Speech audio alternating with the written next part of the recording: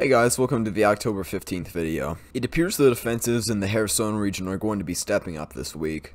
It's likely that Ukraine has liberated Svatove. It isn't officially confirmed yet, but if it is true, Ukraine's going to be able to threaten the settlements even closer to Belarus. It's likely that Ukraine's going to launch an assault from Davydiv Brid, probably tomorrow. They'll likely try to break through this line of Russian defense and attempt to push them even further out of this area. Belarus is one of the supply centers for the whole eastern half of the front. If Ukraine is able to take it, it will be a massive blow to the Russians. Up near Svatove, Ukraine has made some progress recently, taking Kovalivka and Novovodiane. Now that they control these two settlements, it's likely that they'll be able to hit Karmazynivka from two sides and take it. Once they take over this line of settlements, they'll begin to be able to threaten the ones along the Krasna River.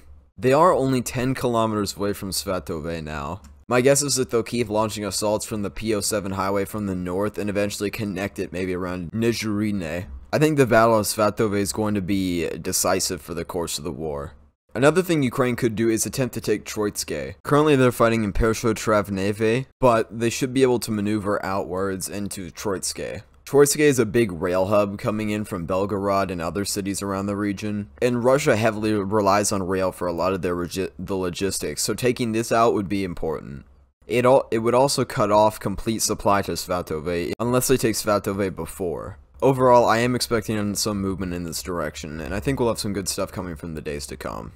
I feel weird looking back at some of my old videos and seeing how I used to pronounce some names, but then I watched this clip. In the months when the war began, Ukrainian President Volodymyr Zelensky announced that and immediately felt better about myself. Russia has been sending convoys of equipment and mobilized troops into certain areas in Belarus marked by a blue paddle. These areas have been transporting supply to areas near the Ukrainian border, where the pink paddles are.